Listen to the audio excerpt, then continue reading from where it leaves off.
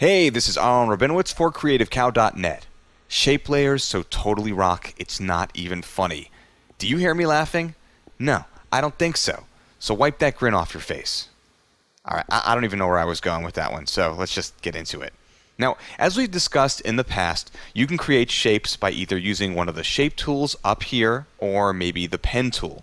And while the pen tool lets you create complex shapes, it's not exactly a precise tool. But what if you wanted to create complex shapes that were very precise? Well, you know what? You can, and it's easy. First thing I want to mention, in case you never caught this, is that you can add more than one shape to a shape layer. So in this case, I have a shape layer with a star already on it, and I can simply add another shape by first selecting my shape layer, and then making sure that either the pen tool or one of the shape tools is selected, and then making sure that the tool creates shape option is active, and then just click or drag click as you would to create a shape layer. So with that information out of the way, let's take a look at combining shapes to create a complex shape.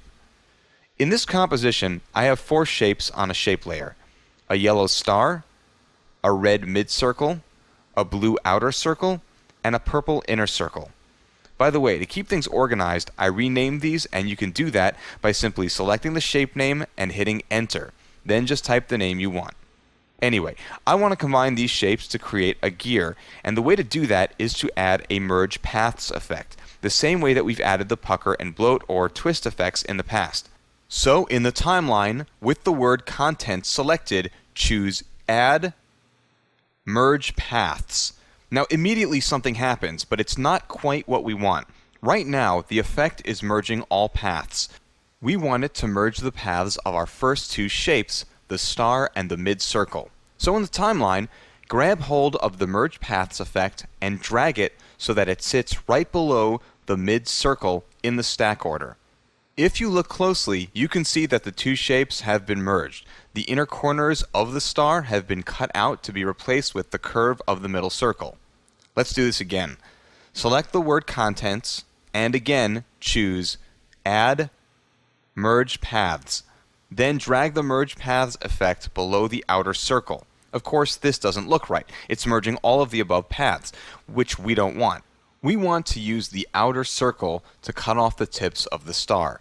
So, twirl down the merge paths effect to reveal the mode property, and in the pull down, set it to intersect, which uses only the intersecting areas to create the shape. As you can see, this gets us where we want to be. Now, if you select the shape layer, and then go up to the top and choose to give it a fill color, as you can see, we have the shape of a gear. But the problem is that the inner circle is not creating a hole for the gear. But we're already pros at this. With the word content selected, choose add merge paths, and then drag the merge paths to below the inner circle if it's not already there. Then twirl it down and set the mode to subtract. And there you go.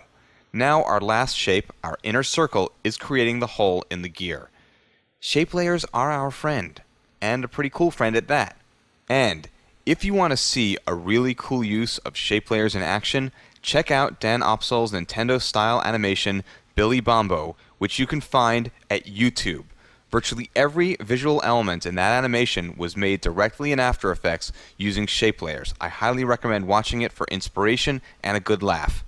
By the way, if you want to learn even more about harnessing the power of shape layers, I've devoted a lot of time to them in my new Creative Cow Master Series DVD, After Effects The Next Level Volume 2, CS3 Tips and Techniques. There's a commercial for it coming up right after this podcast, and be forewarned, it's not suitable for those without a sense of humor and a desire to help make the world, or at least my world, a better place. Once again, this is Aaron Rabinowitz for CreativeCow.net. Hi, I'm Aaron Rabinowitz, co-host of the Creative Cow After Effects podcast. Every day, millions of people wake up to folliculus heinous, also known as bad hair. Like many Americans, I myself suffer from this horrible affliction. No one knows what causes it, but what we do know is that haircuts help. Last year, many of you purchased one or more of my Creative Cow Master Series DVDs, such as the runaway hit, Internet Killed the Video Star, a guide to creating video for the web.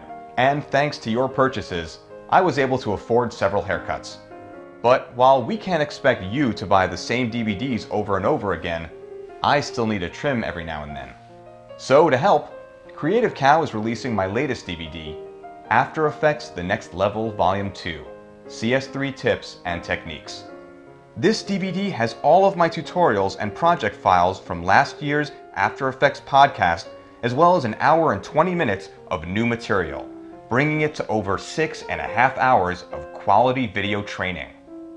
And if you buy this DVD, I pledge to devote some of the money to finding a cure for bad hair, or at the very least, to get a haircut more frequently. Help me to help myself. Visit training.creativecow.net. Only you can prevent bad hair days. Only you.